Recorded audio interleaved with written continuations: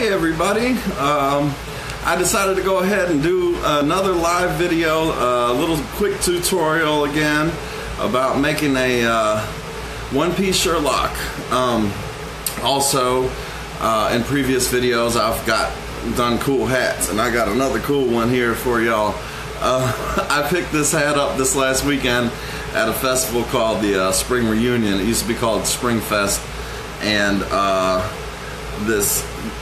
this woman that I know from just around, she made this hat. It's her name is Chime, and she goes by something completely different on Facebook. But yeah, I see some folks are watching. Hey man, I'll do my very best to kind of go through the comments after we get done, and you know, answer questions and everything else as we go along. So, got my Eeyore hat on, feeling good. It's springtime again.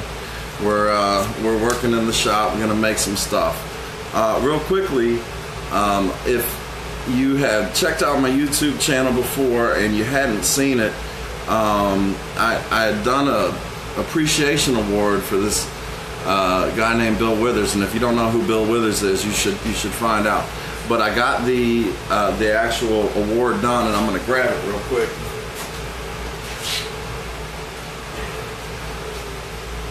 Just to kind of show you guys what's going on. So this is the Cap Glass Appreciation Award, and it turned out freaking awesome.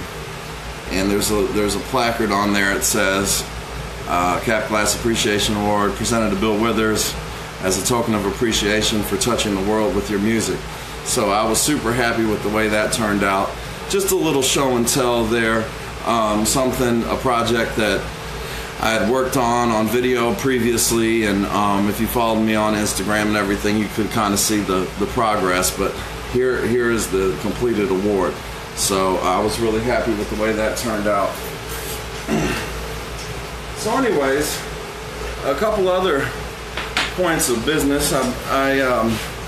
Last tutorial I did was just a basic spoon pipe demo, and I decided to go ahead and give those demo pipes away. I asked if you wanted to be entered into that giveaway or whatever, to go onto my YouTube channel, give me a subscribe, and just go ahead and drop a comment in the video that's named making a spoon pipe demo. It's named something like that. So here they are. I think I got about 4 or 5 people that commented.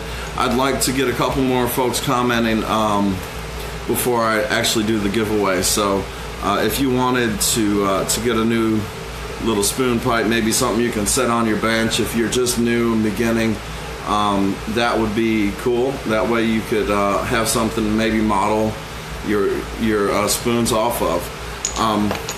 So anyways, I decided that this next video, kind of along the same theme with the spoon pipe, is maybe we'd make a Sherlock, one-piece Sherlock together today.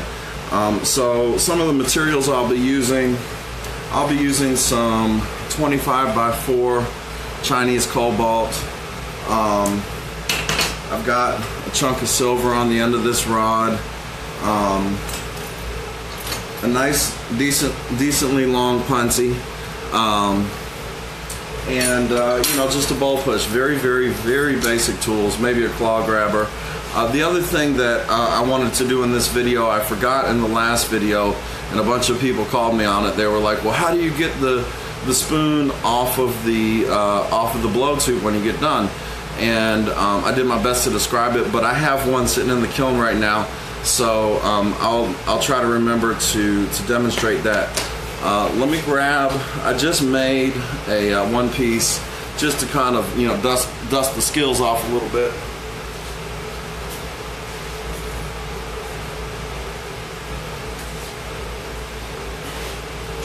So that's the one that I just made, and we'll be going for something about like that.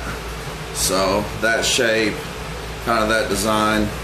I like making them kind of a flat mouthpiece, and this pipe I like making directly off of a point. You know, I don't generally make my spoons right off of a point, but this particular style of pipe, it's just easier for me to make it right off of the point. So I'm going to chuck this back in the kiln, and then we'll go ahead and get started.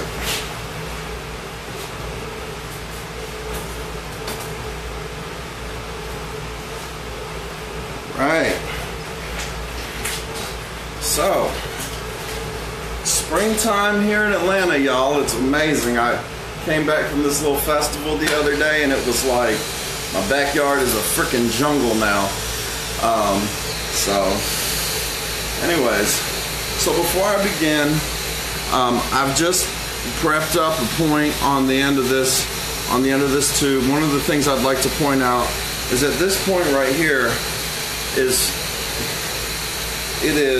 17 inches long, and it's kind of important to have a nice long handle when, at least my experience is, when you're making one of these one-piece Sherlocks. And the reason for that is we're going to get this thing really freaking hot. We're going to get it soupy hot, and if you're really close, if your hand is really close to the fire and it's that hot, you know, the instinct is to not let it get hot enough, and then you're gonna wind up making kind of a wonky pipe.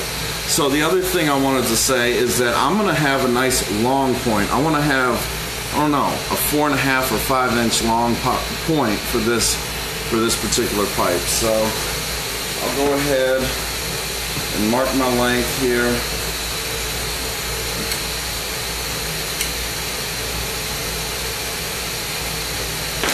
All right, so I got my little mark right there. You guys probably can't see that, but yeah.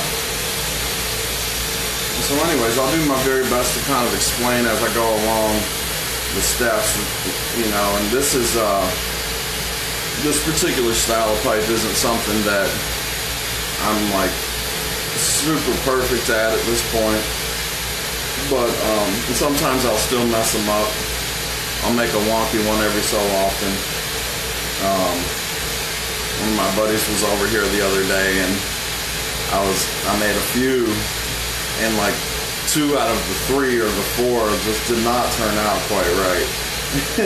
And I told him, oh, I'm thinking about doing that as my next demo. And he's like, well, maybe you want to wait and like make sure you can get it. So anyways, yeah. So nice long point. There again.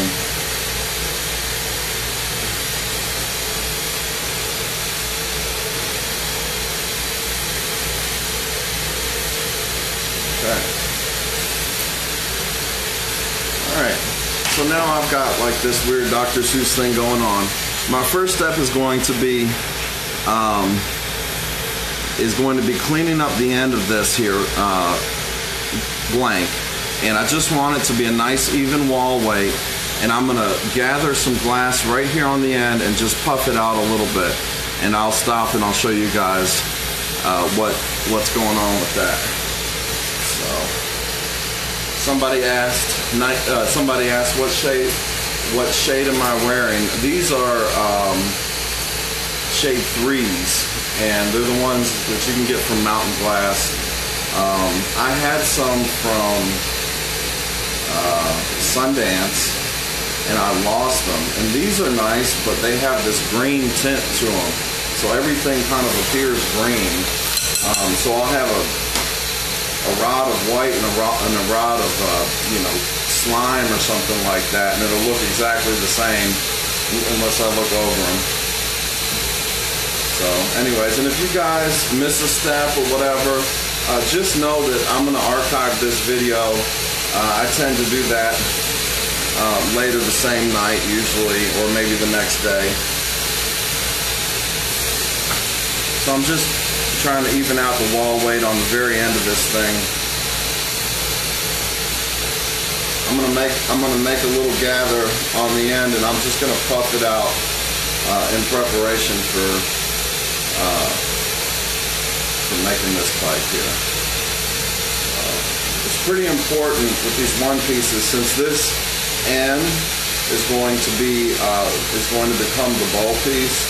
It's pretty important that your wall weight is fairly consistent, especially on the end. You don't want it too thin, because you're going to be pushing a bowl into that glass there.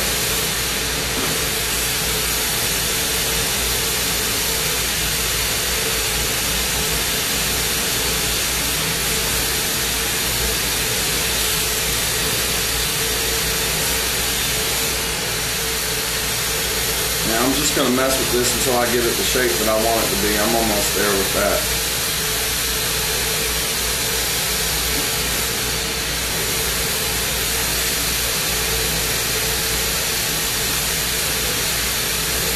Yeah, okay. So you see where we are.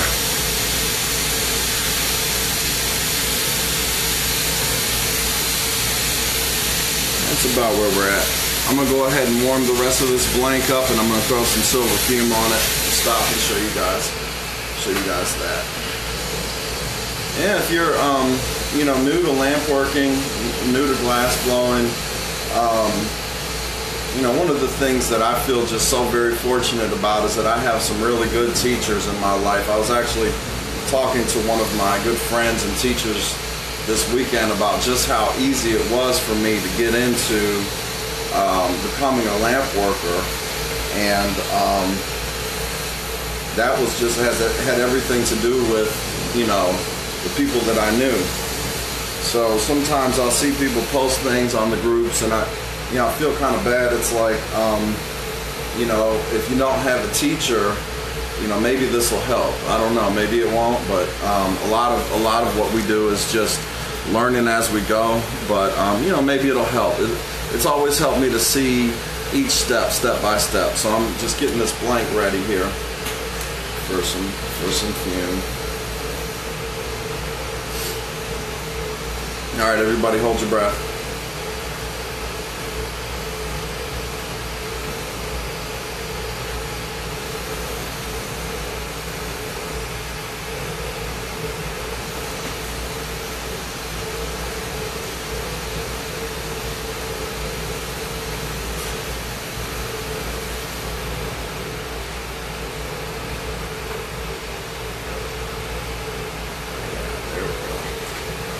Alright.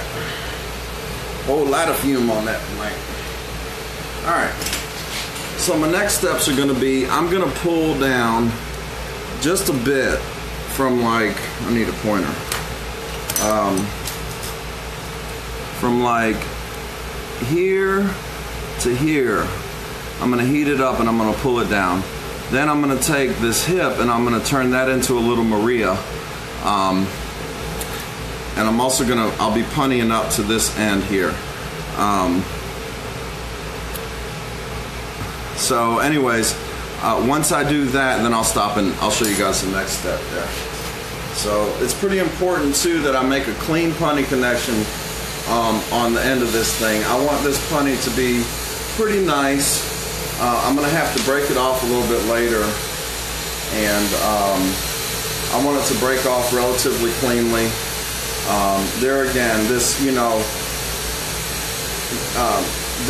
demonstrating things, I think seeing demos, when I see a demo for myself, what I look for is those little nuances, the things that, might not get explained, but are kind of crucial in terms of actually pulling something off. So I try my best to explain those kinds of things. That idea with having nice long handles, that's really important for this particular style of pipe. Okay, so I've got a punny attached now.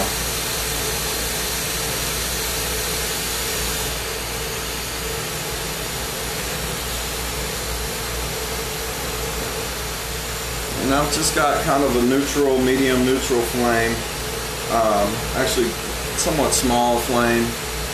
I'm just going in here, just like I pointed out to you guys a second ago, right in that little area, and I'm gonna gather up a little glass and then just pull it down softly, You don't have to get crazy with it. You definitely want to stay on center, try to keep everything nice and centered.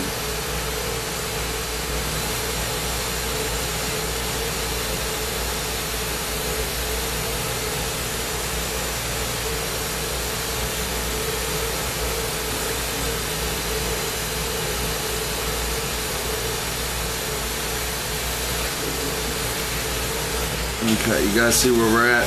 And I'm going to put a Maria right there. I'm just going to condense that a little bit more and make it a little bit flatter. But yeah, if you guys care to, just go check out the YouTube channel. I put a link right there in the description of this video. And you know, if you especially, you know, maybe you're a newer glass worker, maybe you don't have a teacher, you know, the idea for me is just, you know, it might help somebody out. So, you know, if it helps you, great. If you don't care for the videos, that's okay too. You don't have to watch them, you know, it's like, it's all good. Okay.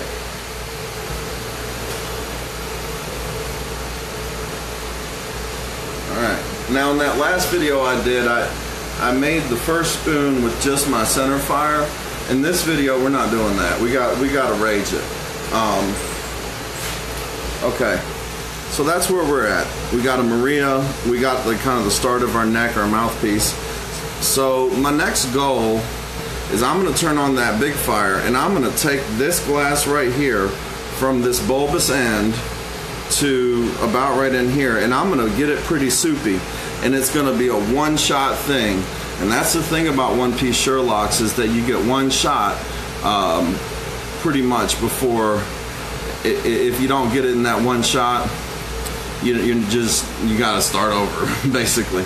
So my flame chemistry for this step is I'm gonna want a pretty ragey flame, something that has some punch to it. You know, it could be neutral, but it needs to have some punch to it. And I'm also going to stand up here in a second and do this swoopy-doo. So I'm focusing more toward the bulbous end of this thing, kind of going into the neck a little bit. Yeah, let's stand up. And I'll do my best to keep this move on camera. Ready?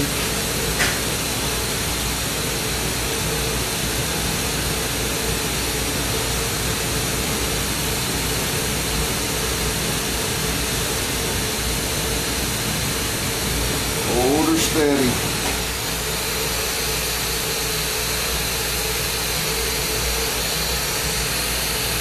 Bam. Bam-a-lamma. I'm gonna go back in here and just work this U just a touch. We don't want to overdo, but just any little stress that's in there, we want to kind of get it out at this point. Just a touch. Just a hair. Alright, I hope you guys were able to see that move. It's did I blow into it? Swoop stoop. Yes, it is a technical term. Yes, I blew into it. Yes, I did. Thank you for asking that question. I absolutely did. So now I'm going to crack this punny off. Okay. Bam. Alright. So now I'm just going to clean off that punny mark a little bit. That punny came off nice and cleanly, just kind of how I was hoping. We just want to clean it just a touch. Alright. Now I'm going to pop my boho, focus just like I would on any other type of a piece. If you've made a spoon pipe before, you kind of know how that goes. It can be a little bit awkward just because of the shape of this thing.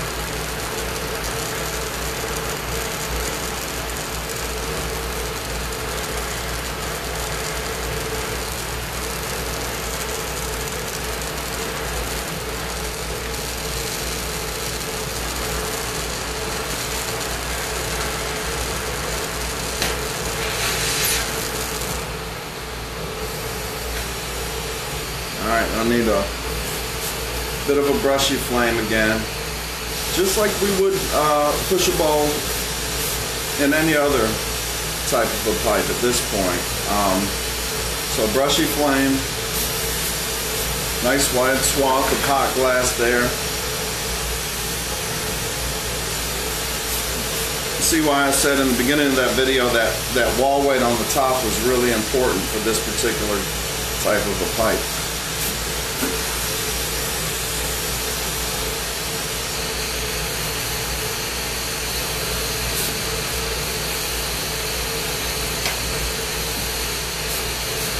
Ready?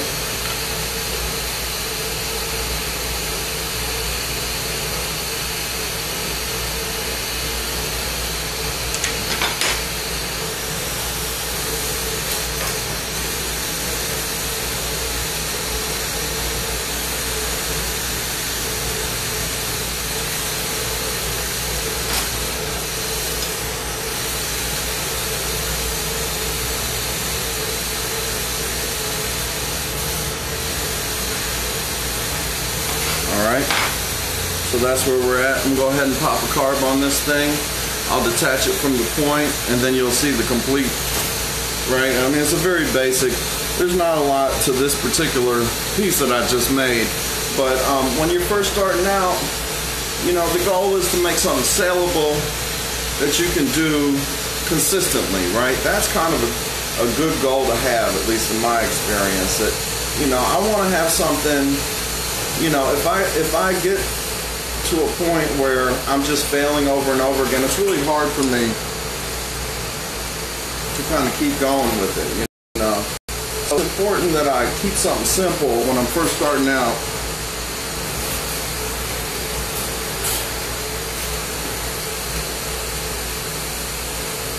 Let me stop talking.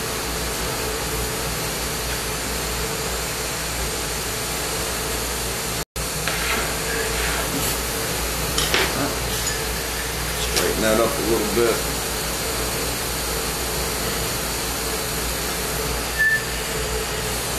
Let's tighten that up.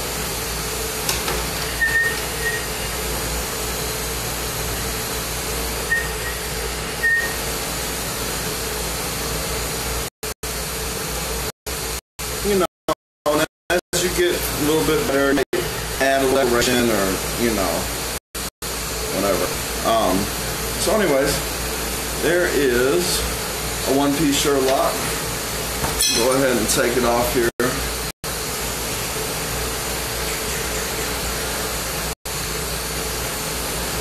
I was talking too much, that carb got a little weird.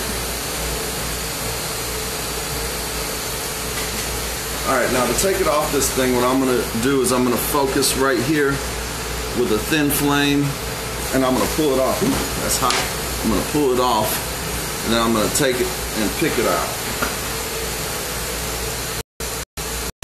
Yeah. So,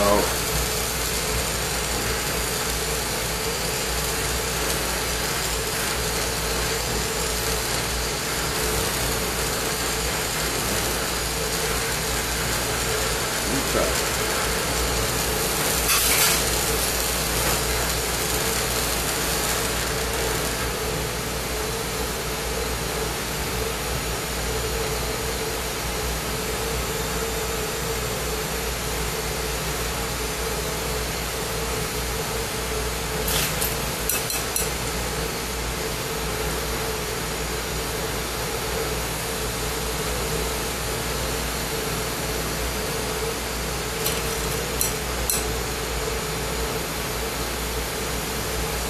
And now, this process is going to be exactly the same for the other method, where you use a blow tube.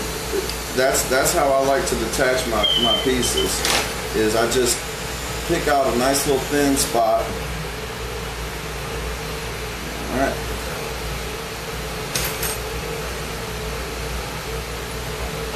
Okay.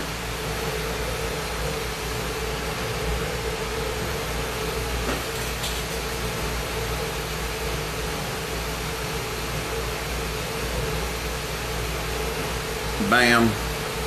Bam-a-llama. All right, so one last thing. I'll put this in the kiln. I'm gonna go grab one of those spoons and I'll show you guys how to detach it from the blow tube, and then we'll call the video good.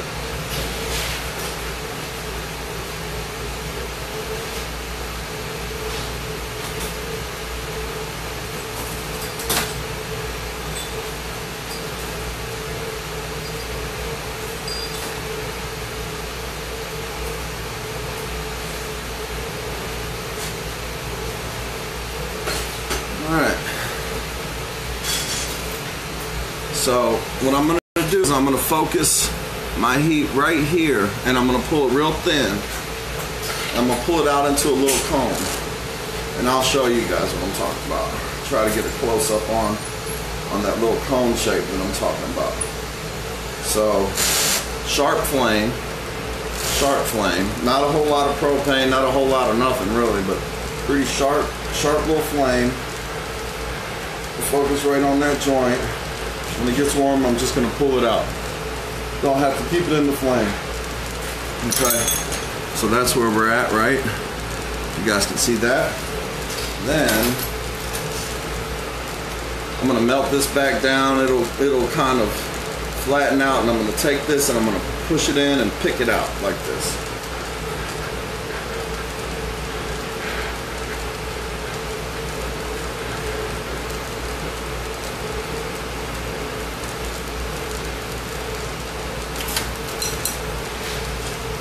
You see that?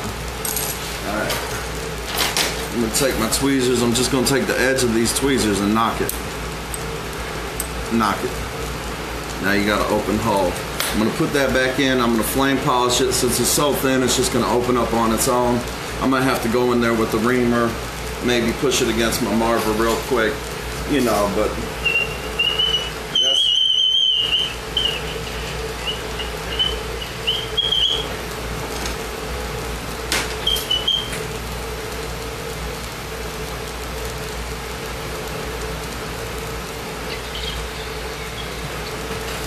bam.